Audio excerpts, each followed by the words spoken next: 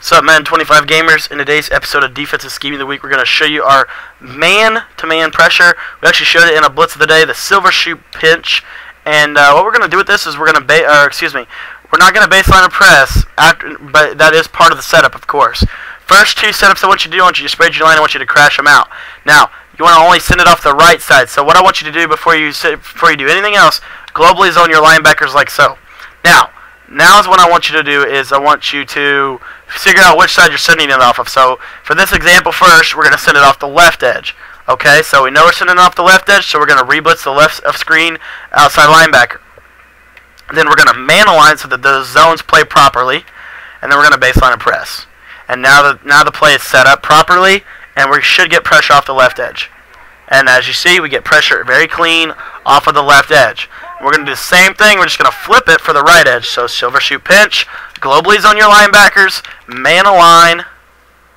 Now figure out what you're going to do. Spread line, crash out. Now I'm going to send it off the right. So I'm going to reblitz that right of screen backer, man align so that the zones play properly, and then I baseline and press after I man align. Do not baseline and press before you man align, otherwise it will screw it up. And there you see we're going to come off that right edge. Alright? Now you decide, okay, well, I'm going to send it off of both edges. So now what, Cody? Because they're already blitzing. I'm already sending it off both edges. Well, you're going to spread your line. You're going to crash it out. You're going to globally zone your linebackers. Then you're going to man align. Then you're going to re-blitz both linebackers and then baseline and press. And now you're going to have two-way pressure. Why is it important to have two-way pressure? If they block the running back or if they block a tight end, the pressure's still going to come in. And that time it actually came in two ways, you know. But anyway.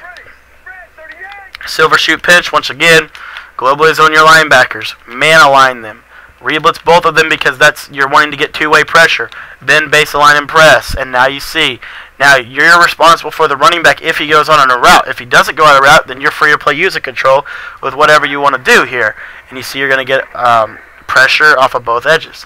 So guys, that's our man-to-man pressure complement to our zone look. Looks exactly like our zone, but it's man-to-man coverage behind it.